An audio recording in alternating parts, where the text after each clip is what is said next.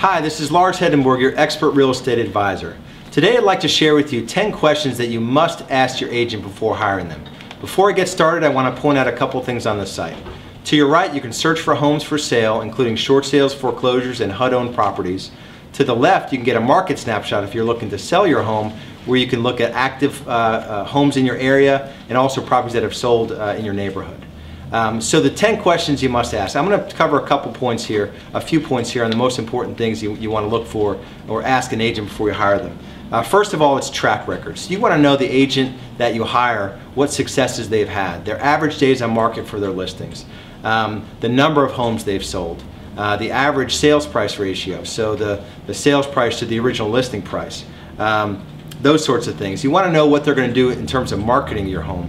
What are they going to do differently? So you want to see a written marketing plan from your agent and ask specific questions about how they're going to differentiate your property from others in the market. You want to ask them, there's lots of elements of a sale, so you want to make sure that they have a team of professionals. You want to know who's going to handle different aspects of the home selling process, if those people are full-time or part-time, or if your agent is even full-time versus part-time.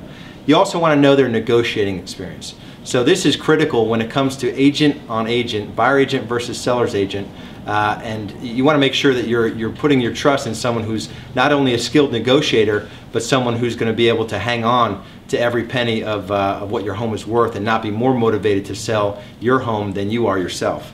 And lastly, what's their style? Are they proactive? Are they going to wait for buyers to come and seek out your property, or wait for agents to ask questions about your property, or go out and get your property sold?